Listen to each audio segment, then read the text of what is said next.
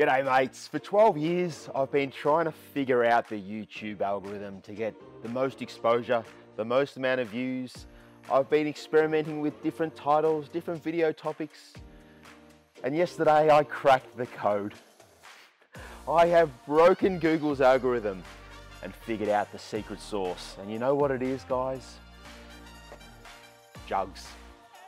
Jugs, my friends. If you put jugs in your title, that is what gets you views. Now, I want to follow up on my video on my little distiller friend here. I'm clearly not an expert. I'm pretty good with the CPAP stuff, but the distiller, look, I'll be honest, I had it one night and I just wanted to share it with you. I was very excited about it. Now, had a lot of comments, mostly about the thumbnail.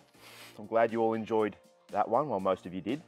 Some of you not too happy, but that's the way it goes. So here's a few tips from the distiller experts. Starting with Jono. G'day Jono. Been using one for 12 months now for my CPAP. My timer is set to 3 hours and 20 minutes. Residual water in the pot helps the element life and minimizes crud after each boil. This is a really good tip here, guys. The distiller does have an auto off function when all the water evaporates, but you don't want all the water to completely evaporate, because once it completely evaporates, that heating element, like the stainless steel metal here, down the bottom, it starts to like burn the residue, and it's much harder to get the crud off the bottom. So by setting a timer, there's a little bit of water left in, makes it much easier to clean. Great tip, Jono. He's also pointed out there's a little charcoal filter in the funnel you must change once a month. Now, that's great, mate, because there was nothing in the manual about that.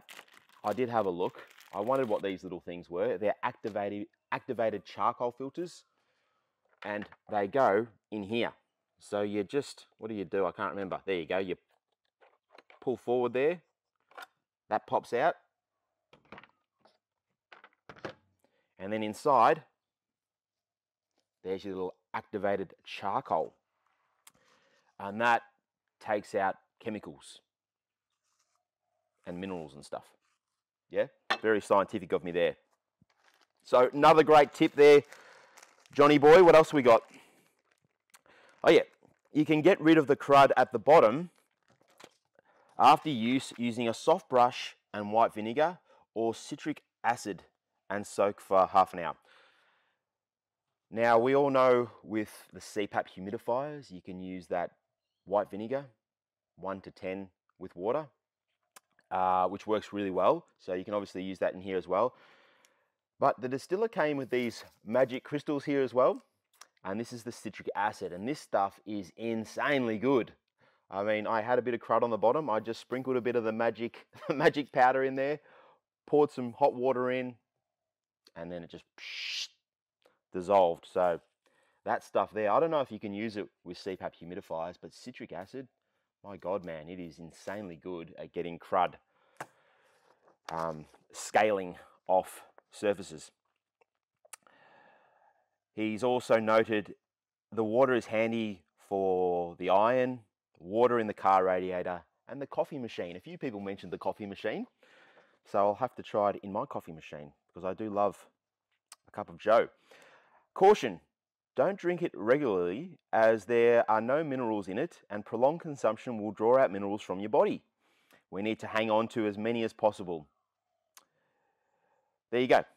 So I was very tempted to start jugging the distilled water. It just looks so clear, so fresh, so demineralized. But we obviously need some minerals, so don't go drinking it non-stop. And then we got Robert Littman, Robbie boy. I've been distilling water for my CPAP and humidifiers and others for a few years now. I've made several hundred gallons. Here are some of the things you may want to know. So his timer is set for 2 hours and 39 minutes. 39 minutes there, guys. Not 40, 39. This guy has it down to a fine art, and I love that about Robbie boy. Aside from the first time I ran it dry using the built-in auto stop, it has not collected any new scale since then, so I have not had to descale it. Use a timer and figure out how much time your machine needs. Scale will not be an issue. So the timer is really important there. Hey, spend a few extra bucks and buy the one with the glass jug. The plastic is known to impart a plastic smell that you may get hints of when using your CPAP machine. So some of you already get that CPAP-y plastic smell from your CPAP machine. So old Robbie recommends get the plastic jug. I mean, the glass jug. What else has he got? Words of wisdom. He's talked about the carbon filter as well. Another great tip.